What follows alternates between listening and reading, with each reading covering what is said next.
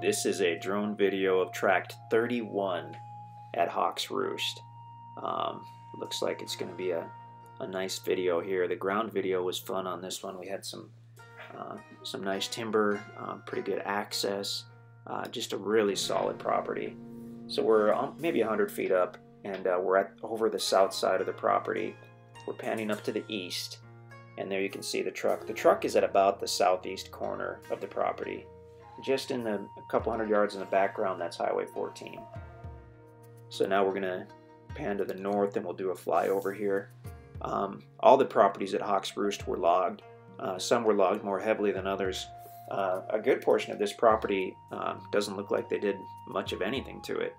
And then there was some that was very clearly logged, but we didn't see anything that was clear cut.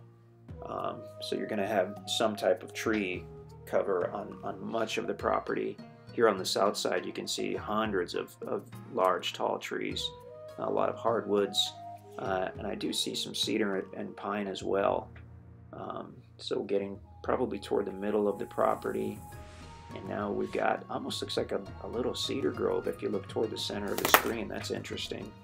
Now the topo map indicated potentially a wet weather creek toward the north side of this property, and I don't recall if we were able to find that with the drone. I don't know if we went that far or not. I guess we'll see in a moment here.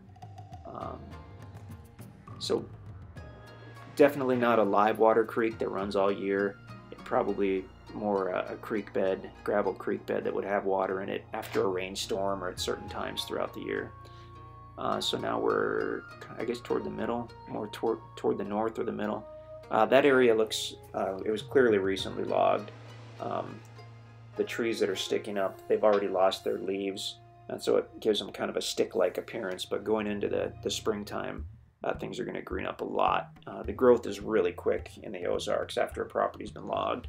So just within a couple years, well, I mean within 2 years, this will look like an entirely different property than it does today. There's that much improvement in the first 2 years on a property. Now we're panning back toward the south. So if you've been looking for a deal on a large property, unless you specifically need a huge amount of marketable timber, then why pay for it? Get this one at a discount and let Mother Nature get some growth under its belt, and this is going to be a stunning property. The south side really looks great as is. I don't see much need for cleanup on the south side. This had, like I said, good access on that gravel easement road, just a little bit off Highway 14. That gives you some privacy there, so you could build toward the south end where the property is level. It slopes down gradually as you go to the north end, down to that creek bed area, and then it actually slopes up gradually after that creek bed. So you could build virtually anywhere on the property. I mean, I wouldn't recommend building in the actual creek bed. Might be a bad idea, but as soon as you get 100 feet off that creek bed, you're going to be out of any flood zone. I would sure think so anyway. So I mean, a lot of nice options on this one. Power nearby, phone nearby. We had good cell service out there with Verizon. I assume the other carriers would be similar.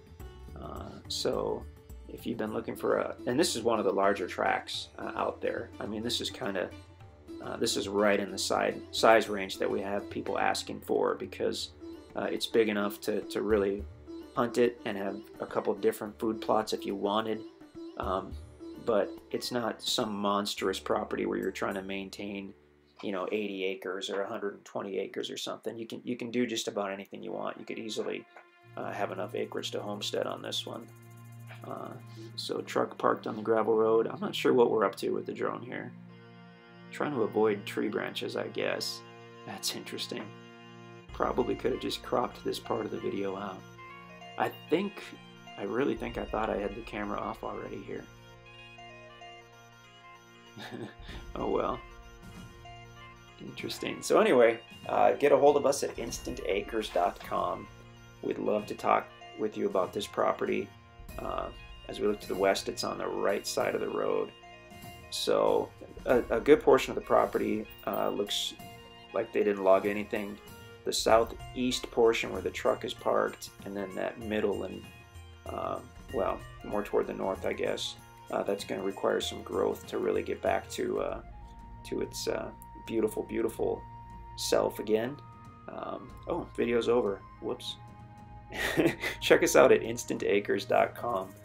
We'd love to talk to you about this property if it's still available, and if it's not, we'll find you something that you love. Get a hold of us.